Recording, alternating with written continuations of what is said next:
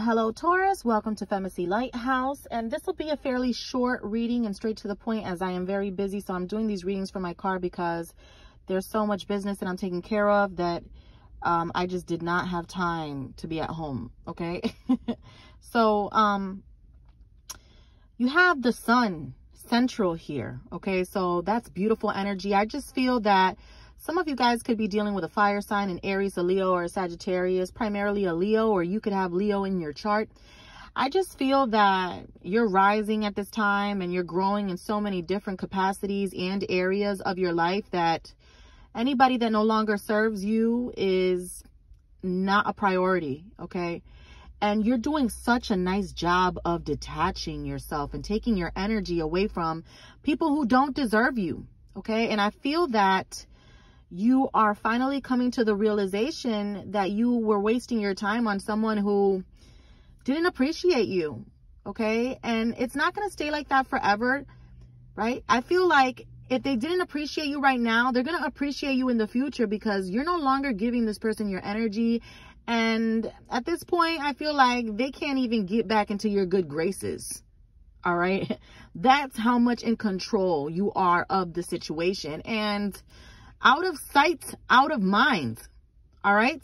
That's exactly how you need to view this situation. You have the victory card here. Okay. I see you moving on. There's celebration, the Six of Swords.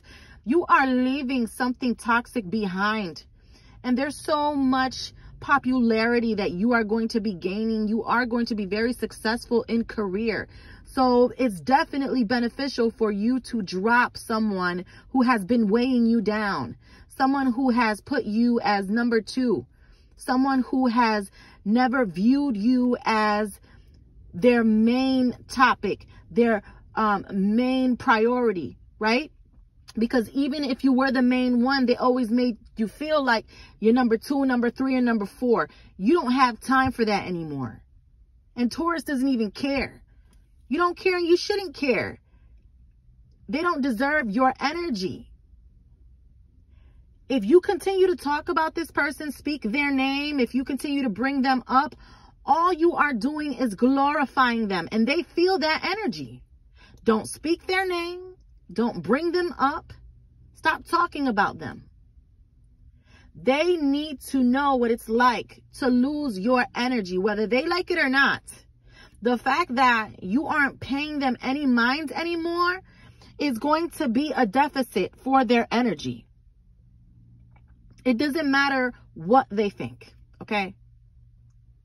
And I just feel like you're moving on, but gracefully and peacefully. And, you know, you're not being combative about it. And you aren't challenging this person. You just don't care. You don't give a shit anymore. I am proud of you. I'm absolutely proud of you because the only way and the best way for revenge is to do better for yourself, right? Leave karma to God. But at the end of the day, I just feel like you're doing so good anyway that the better that you do, the more it shows you who does not belong in your life. And a lot of you are starting to meet new people. And I'm so glad that you're meeting new people because it's the perfect time to do so. Enjoy this new energy around you or this new energy that's about to be around you. Okay? And continue to push forward.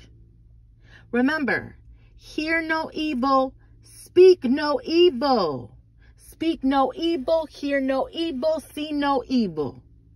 You feel me? So don't give this person attention. Don't speak their name. Don't talk like they do. Don't watch what they do. Don't eat what they do. Completely drop this person's energy from your existence. You're already doing a fabulous job. Thank you so much for all of your support. To book your private reading with me, all of that info is below. I love you and take care.